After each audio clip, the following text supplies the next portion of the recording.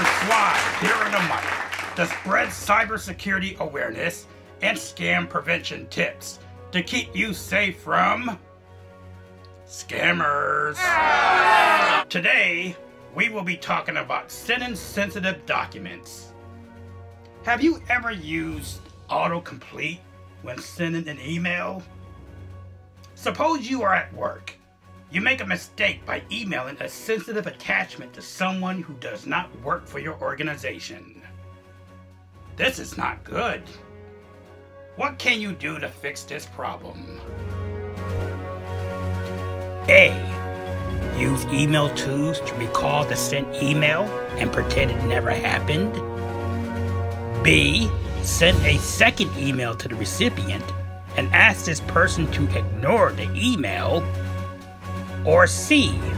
Contact your supervisor right away and confess your error. The best choice is C. Inform your team leader immediately. Explain your mistake and ask for help. Don't sweep this problem under the rug and pretend it didn't happen. It will be discovered, and you will have a lot of explaining to do. Let's be mindful of how we send email. Until next time, my friends, stay safe and stay secure. If you find this video useful, please hit that subscribe button, like, and share.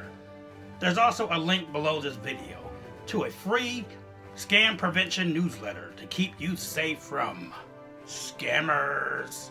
Until next time, see you later, guys. Stay safe. Bye. Are we still rolling? Okay, I'll say it again. Bye. Okay, turn the video off. Thank you.